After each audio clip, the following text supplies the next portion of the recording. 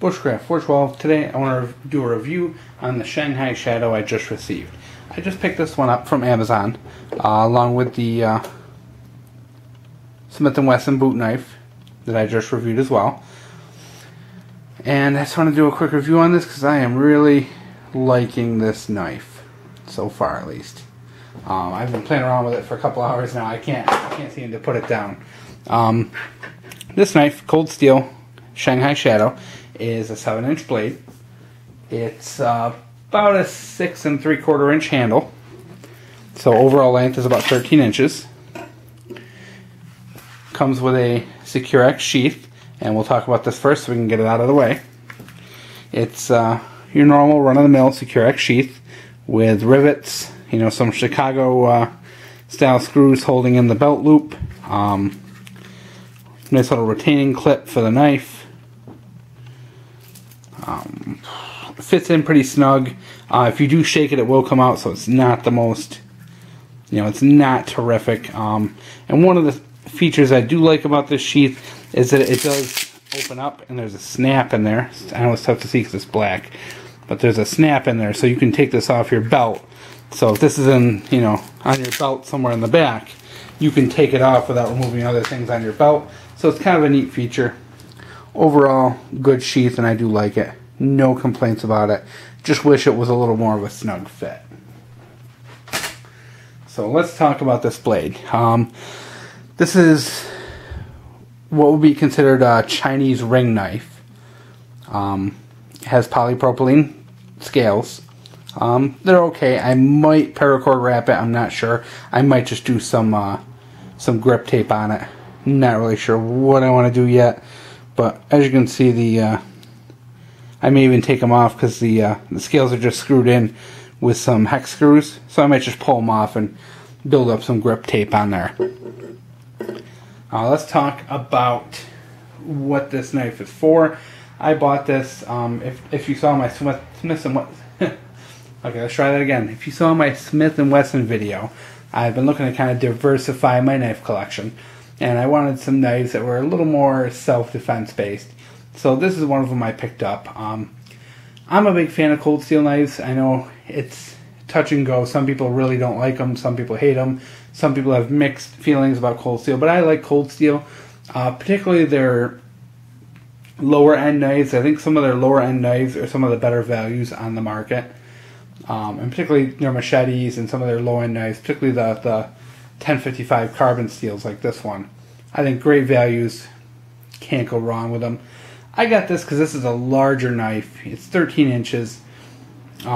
Neat little design. And one of the main reasons why I picked it, you know, you have the ring on the end and also the nice handguard there. I thought this would be an excellent SHTF knife because not only can I use it for self-defense, but on top of that, I figured it would also make a good spear. Having this extra ring to secure and, you know, 2 points where you can make a good secure connection, I think this would make an excellent spear in, you know, kind of a minute's notice. And it just, you know, I just like the style. I like the looks of it. I like the weight of it. You know, it's a pretty heavy knife. It's around 9 ounces. But overall, I really enjoy it. Let's talk quick about the steel because I guess, you know, in these reviews from now on, I really want to start talking a little bit more about the steels and things like that and some of the research I've been doing. This is 1055 carbon steel. And the carbon steels are a tougher steel. Stainless steel has chromium in it, and that's what keeps it from rusting and gives it the mirror-like finish. Carbon steel has carbon in it, which does rust, and these are a little more likely to rust than stainless steel, but they are a harder steel. Much more durable, much, you know. Cold Steel uses 1055 for a lot of their products, and they have some info on their website about it. They really talk it up and make it out as a great steel. I have a lot of machetes with 1055, and I have no complaints with it. I think it's a pretty good, dependable steel. It's got a little flexibility to it, a little give to it, but the steel, this is set up more like a machete than a knife. There is a little bit of give to it. I don't know if you can see, but just a little bit of give to it. You know, it's got a little give. So it's kind of has a feel like a machete. Nice kind of leaf-shaped blade with nice kind of hollow grinds there. I'm not sure if this technically will qualify as a hollow grind, but I really do like the shape.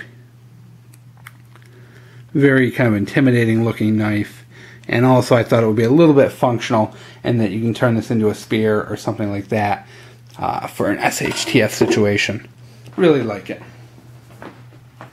Now let's do, since we already did some for the boot knife, let's do some for this.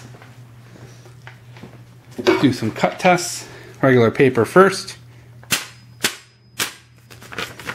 This is not, sorry, the angle here sucks, so this is a little difficult, but not the greatest cutter, as you can see. You can get some cuts, but not dependable, not like some nicer knives with good sharp steel. Pull over the cardboard that we were using before.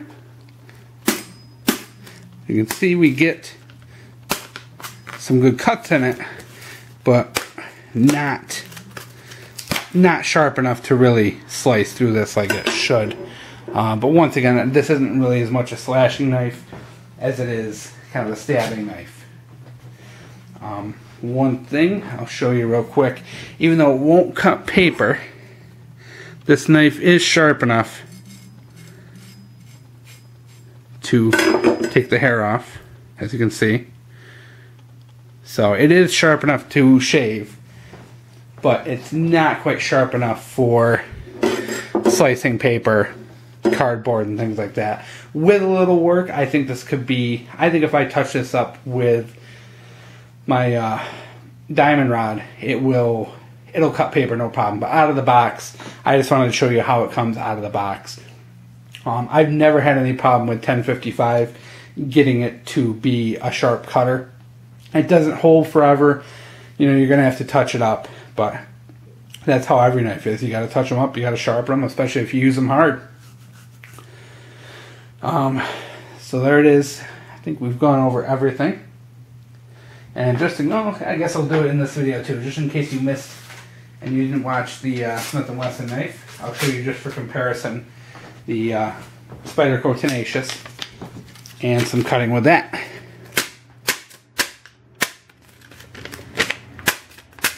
As you can see, you know, the angle's bad, so it's not cutting as good as it should. I'm sorry, I got kind of standing behind the camera doing this, but it cuts. You get some smooth, nice cuts out of it.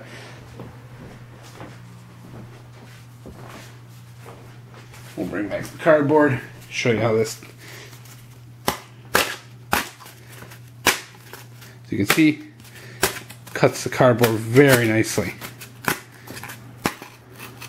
And this is from an odd angle. If I was sitting down doing this, you know, at a proper angle, you could see the Spyderco Tenacious much sharper out of the box. I haven't touched this up yet, but as you can see, I really don't have to.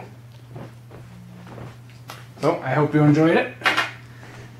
This is the Shanghai Shadow by Cold Steel. Any questions or comments, feel free to leave them.